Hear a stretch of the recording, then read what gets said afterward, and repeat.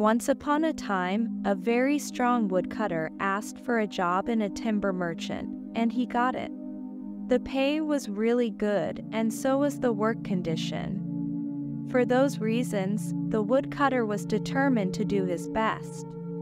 His boss gave him an axe and showed him the area where he's supposed to work. The first day, the woodcutter brought 18 trees.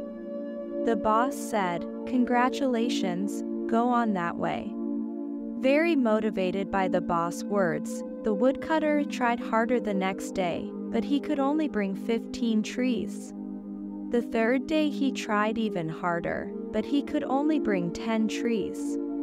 Day after day he was bringing less and less trees. "I must be losing my strength," the woodcutter thought. He went to the boss and apologized, saying that he could not understand what was going on. The boss asked, "When was the last time you sharpened your axe?" "Sharpen? I had no time to sharpen my axe. I have been very busy trying to cut trees." Moral of the story: our lives are like that. We sometimes get so busy that we don't take time to sharpen the axe. In today's world, it seems that everyone is busier than ever, but less happy than ever. Why is that? Could it be that we have forgotten how to stay as sharp? There's nothing wrong with activity and hard work.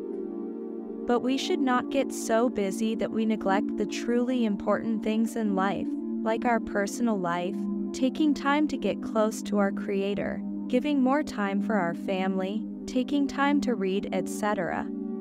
We all need time to relax, to think and meditate, to learn and grow. If we don't take the time to sharpen the axe, we will become dull and lose our effectiveness. Subscribe for more. Like and share.